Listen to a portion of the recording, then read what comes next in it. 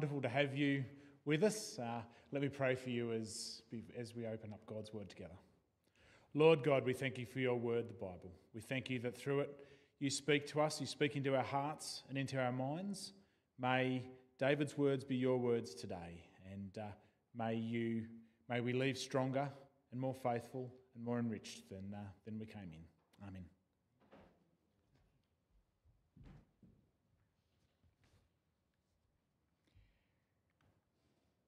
Thank you. The sermon today is based on this passage from Romans and continues on from last week. I'd like to just, before we get there, this is not working.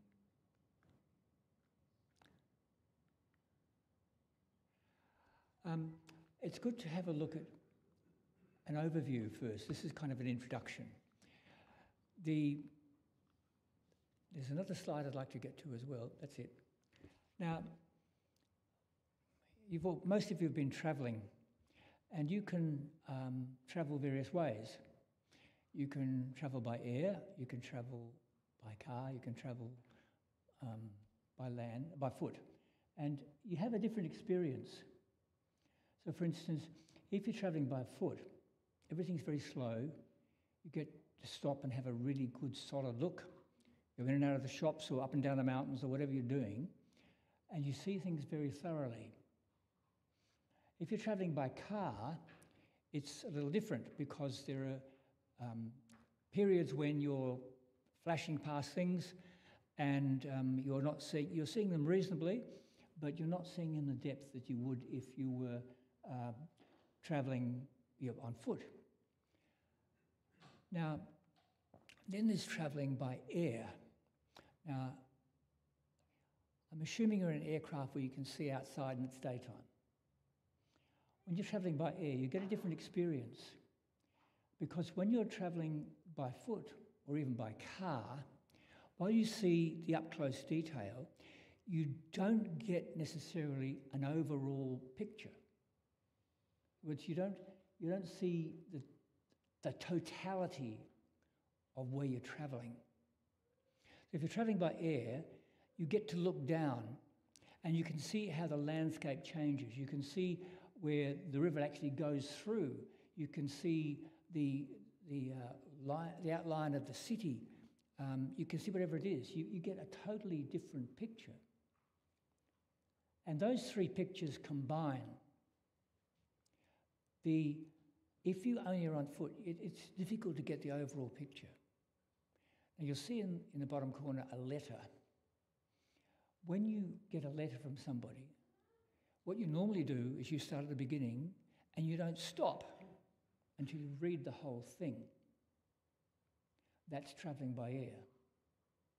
In other words, when we read the scriptures, when we read a letter, we need to start at the beginning, go right through and get to the end. It gives you the whole picture. Now, when you do that, you're going to miss lots. And you're going to see lots of things that will raise questions. You want to go back and have a look at things in great depth. But what it's done is it's given you an overall picture.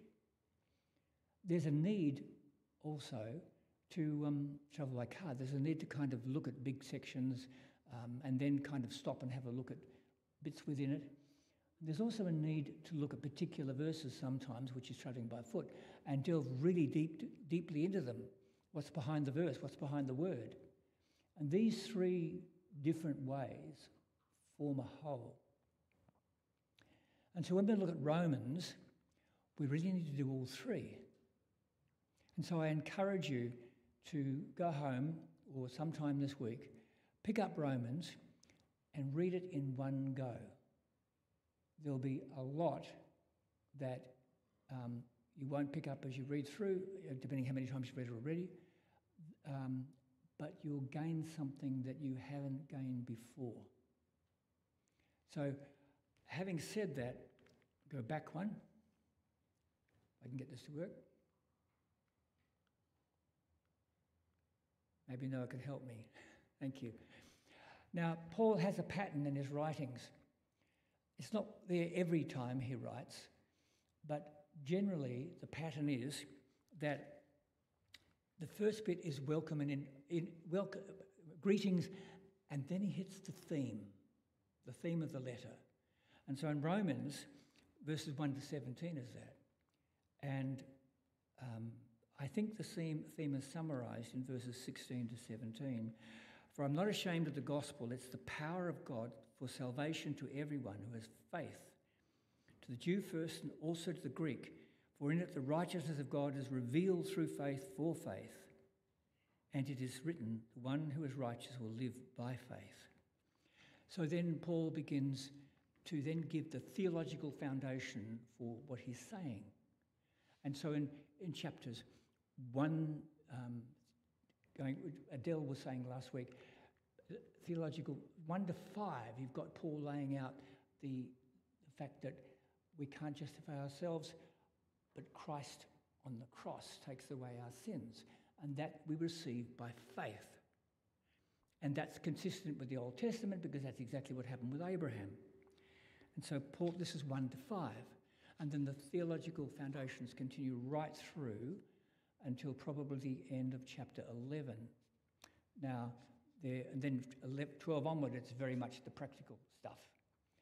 Now, in chapter 6, and this is where we come to today's readings, chapter 6, Paul comes to an objection to his gospel. And the objection is, if God is so forgiving and loving, and it's all a gift by faith, then why not just keep sinning? And then God's grace would be seen even more. And Paul answers that and says, it's ridiculous.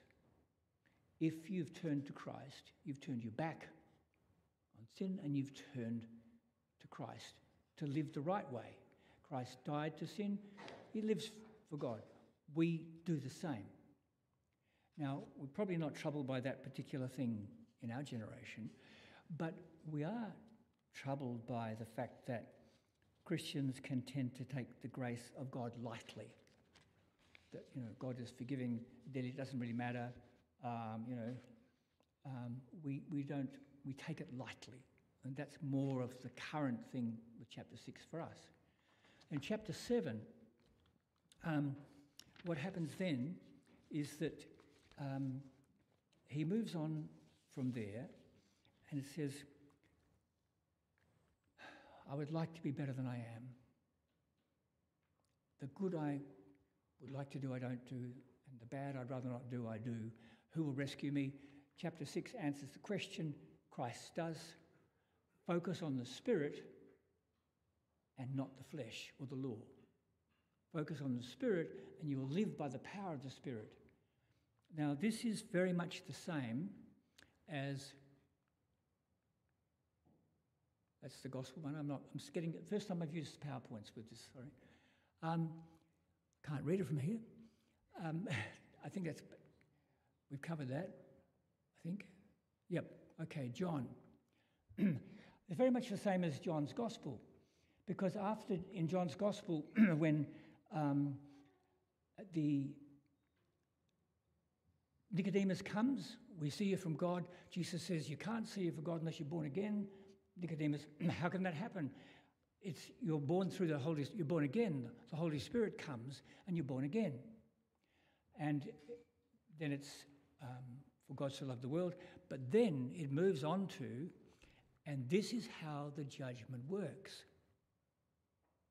That we move into the light as Christians, whereas the people who refuse to believe stay in the dark.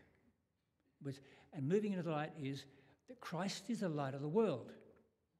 And so it is, our focus is Christ. We move into the light. We're not afraid to have the dark. We're not afraid to have the light shine on us and show us where we need to grow. We move into the light. Our focus is on Christ. And Paul is saying the same thing in Romans 6 and in the beginning of chapter 8 beginning verses of chapter 8. Focus on the Spirit and set your minds on the Spirit, is what Paul will say there.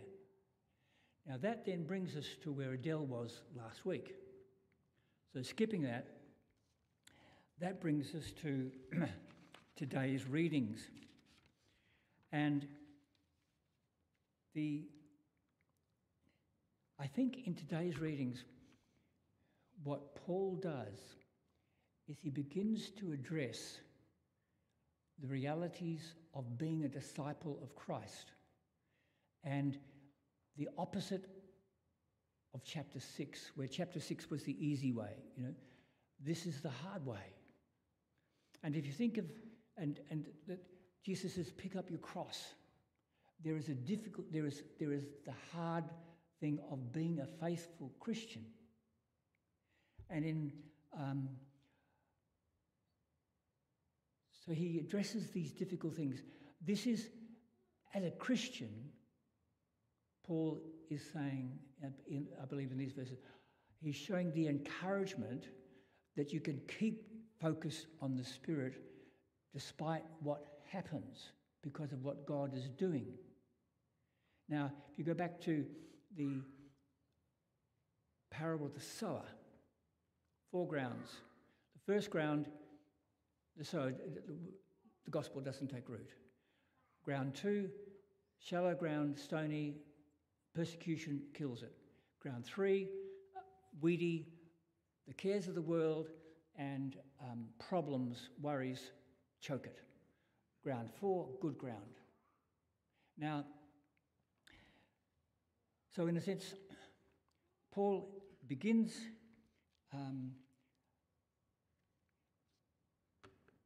by helping people, I think, focus. When you're following Christ, this is how you don't end up being grounds 2 and 3. And he goes on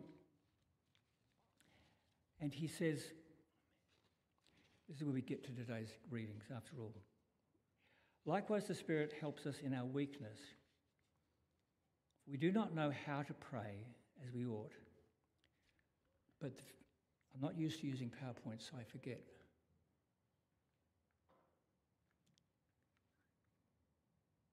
Again, please. Again. Shows you I'm not used to using PowerPoints. Should be on to the beginning of the verses 26, 27, please, Noah.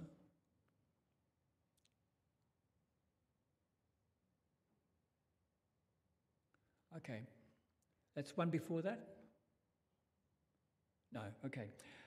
Likewise, the Spirit helps us in our weakness, for we do not know how to pray as we ought. But the very Spirit intercedes with sighs too deep for words. And God, who searches the heart, knows what is the mind of the Spirit, because the Spirit intercedes for the saints according to the will of God.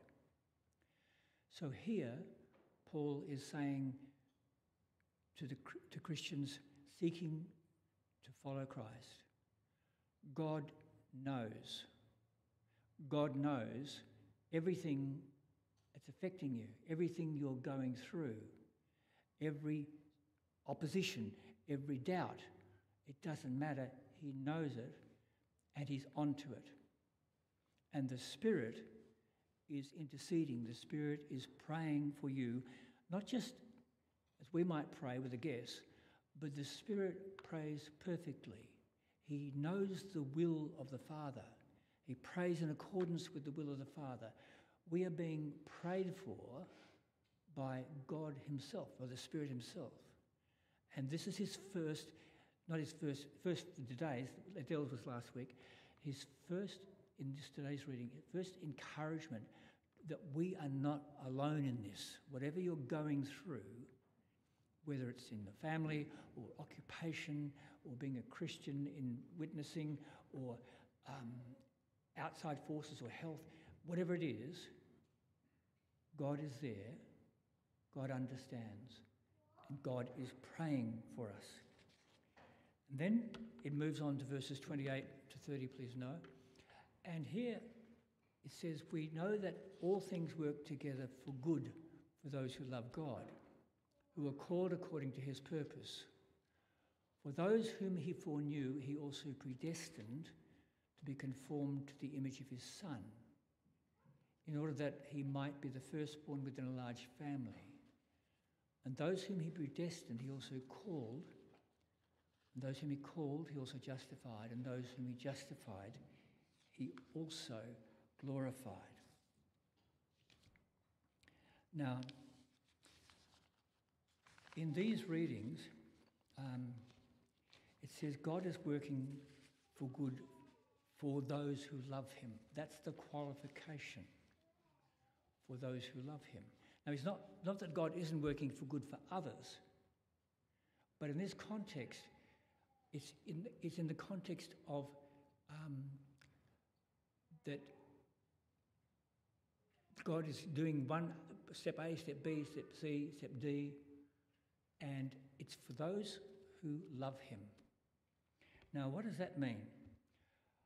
Well, it means if we don't love God, if we walk into the darkness rather than walking into the light,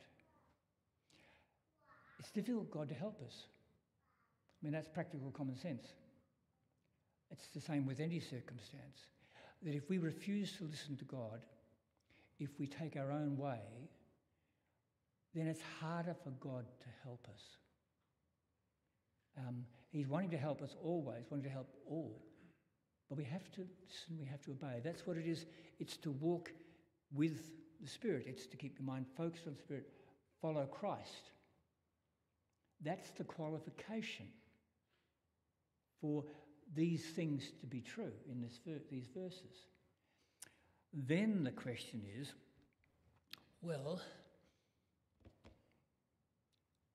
what does it mean to love God? Could we move to the next verses, please, Noah? Okay, so let's go to Matthew chapter 5. Blessed are the poor in spirit, for theirs is the kingdom of heaven. Blessed are those who mourn, for they will be comforted. Blessed are the meek, for they will inherit the earth. Blessed are those who hunger and thirst for righteousness, for they will be filled. Now, Jesus speaks to the crowd, and he speaks in Matthew's Gospel, but he speaks to the disciples. And he's saying, this is what it means to be blessed. You're blessed if you're like that. So let's look at what they mean in very brief time. Poor in spirit. Those who don't think they're absolutely fantastic, have nothing to learn, and that they've got it all under control. The poor in the spirit person is somebody who realises their poorness of spirit. They haven't got it all under control. They aren't the greatest thing this earth has ever seen. This person is open to God. This person is open to help. This person is open to learning.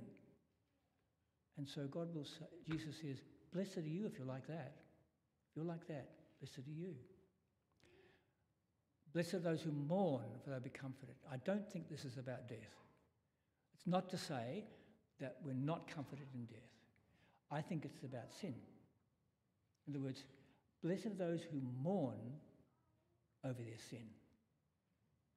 Blessed are those who realise when we feel short, when we feel, I wish I wasn't like that, but we mourn over it.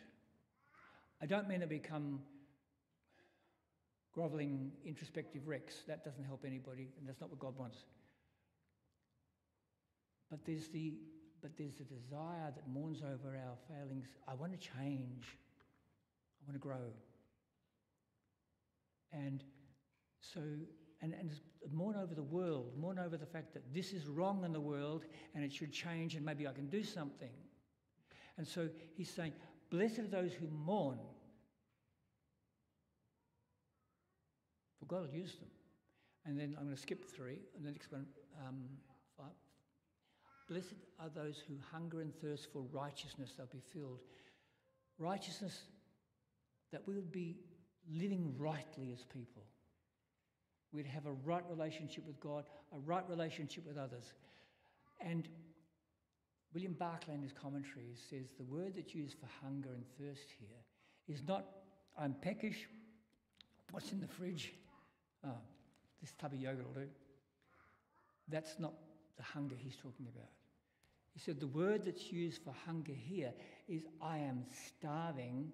If I don't get food soon, I will not live. And he also said that it's a hunger not for a little bit, but for the lot. I want the whole loaf of bread. And so in a sense, Jesus is saying here, blessed are you if you hunger and thirst to be right with God and right with others. Blessed are you if within your heart and your mind you really would like to be like that. So here is a picture of people who love God. It's not a picture of people who can say, I've never failed God.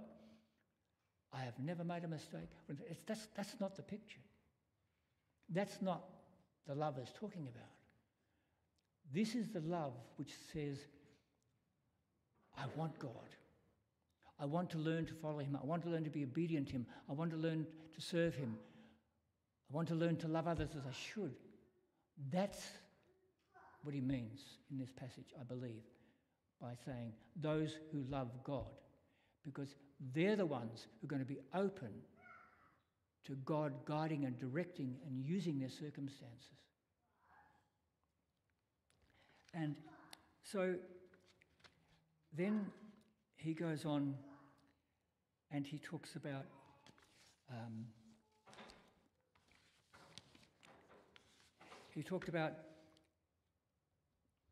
those who are called according to his purpose. For those whom he foreknew, he predestined to be called to be formed the image of his Son, in order that they might be the firstborn within a large family. And those he predestined, he called, and those whom he called, he justified, and those whom he justified, he glorified. In other words, there's a progression. Paul is saying, this is what God's done with you. He's predestined you. He's called you. Having called you, he's justified you with himself. You've been put right with God through Christ. You have peace with him. And then he goes on and he says, and he's glorified you. Now, it's not he will glorify you, as in heaven, which is true, but this is past tense. He has glorified you. And so this is progression that Paul is pointing out to the people he's writing to and to us, that this is God's progression. This is God's purpose. This is what God does. He's got a plan in our lives. Now, Paul will say in 2 Corinthians 3, and all of us with unveiled faces, seeing the glory of God as are reflected in a mirror, are being transformed into the same image, it's the image of Christ, from one degree of glory to another, for this comes from the Lord, the Spirit.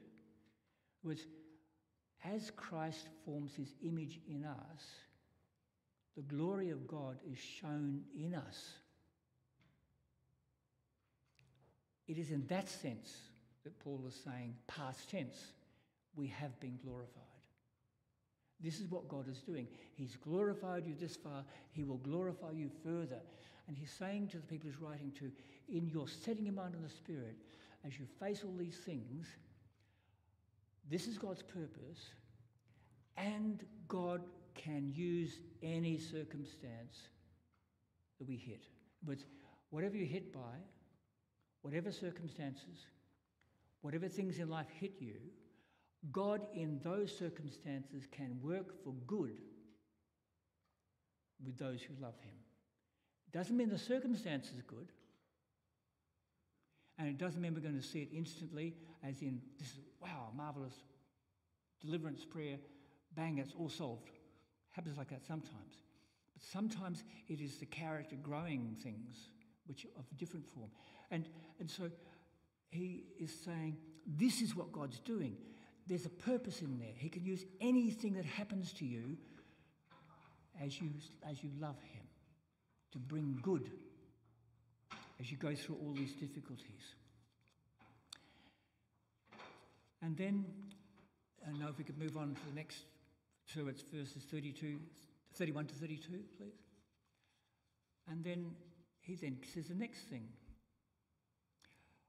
Well, sometimes as Christians, we don't feel too good about ourselves, and sometimes as Christians, they have a go at us. And it's possible for a Christian to think,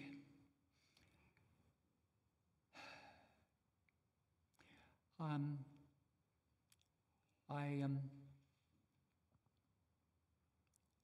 don't know that I can ask. I don't know that I'm worthy to ask this. And Paul is saying, if God is for us, who can be against us? Everybody else doesn't count. He didn't withhold his own son. So if he did that for us, won't he give us everything else? Won't he give us whatever we need? And again, we may not exactly know exact ways that God's going to answer that, but he'll give us everything we need. We needn't doubt because of what he did in Jesus. He's got to give us the other things. And then verses 33, 34, please note. Then what about when we put ourselves down? Or when other people put us down? And we feel unworthy. And we're tempted to think, what does God think of us? And so Paul says, well, who will bring a charge against God's elect? It's God who justifies. Who is to condemn? It's Christ Jesus who died, yes, who was raised, who's at the right hand of God, who intercedes for us. In other words, that no matter what happens, no matter where we fail,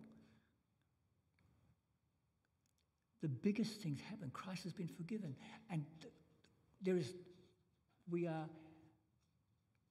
Christ is interceding for us. Don't put yourself outside God's spectre of forgiveness. There's an analogy I use sometimes which makes sense to me. I don't know if it makes sense to you.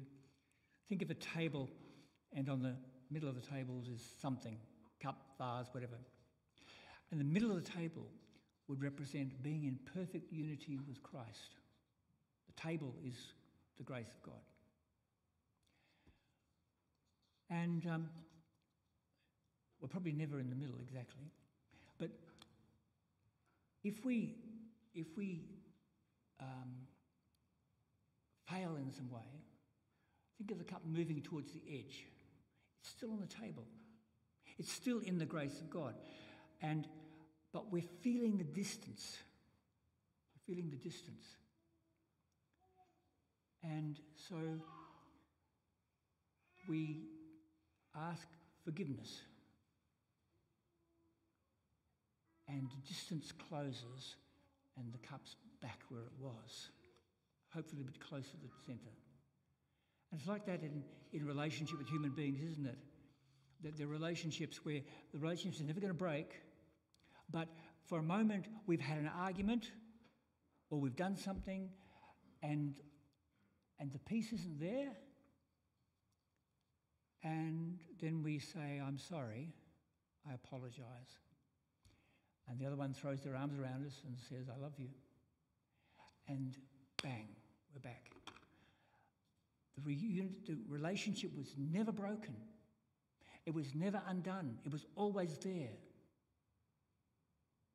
But for a moment, the peace had gone until we said, I'm sorry. And Paul is saying, like that with God. And then 35 to 39, who will separate us from the love of Christ? Will hardship or distress or persecution or famine or nakedness or peril or sword? As is written, for your sake we're being killed all day long. We're accounted as sheep to be slaughtered. Now in all these things we are more than conquerors through him who loved us. For I'm convinced that neither death nor life, nor angels nor rulers, nor things present, nor things to come, nor power, nor height, nor depth, nor anything else in creation will be able to separate us from the love of God in Christ Jesus our Lord. Doubt I can face this. Doubt I can overcome. Are there spiritual forces against me? And Paul is saying, it doesn't matter what it is. Doesn't matter what it is. In everything we are more than conquerors through God's grace, and nothing can separate us from the love of God in Christ Jesus.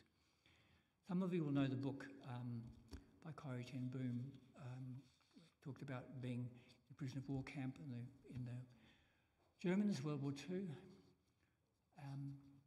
In it, she has a story at the beginning. She's a young woman, and she says to her father, I don't know if I would have the strength if certain things happened. And her father said to her, tell me, when you were younger and I'd send it to your, I forget it, my grandma's, when did I give you the ticket? Did I give it to you a long time before? She said, no, you gave it to me when I got on the train. So with God, he said, when the time comes, he'll be there. So, these things Paul is saying to the people who set their minds on Christ, to the people who set their minds on the Spirit, who feel the cross, who are seeking to love, who are seeking to grow. He's saying, these things may hit you, but in everything God is there with you. So nothing will separate you from him, ever. The last slide, please. I think it's the last slide. Therefore, he says, you are more than conquerors. Amen.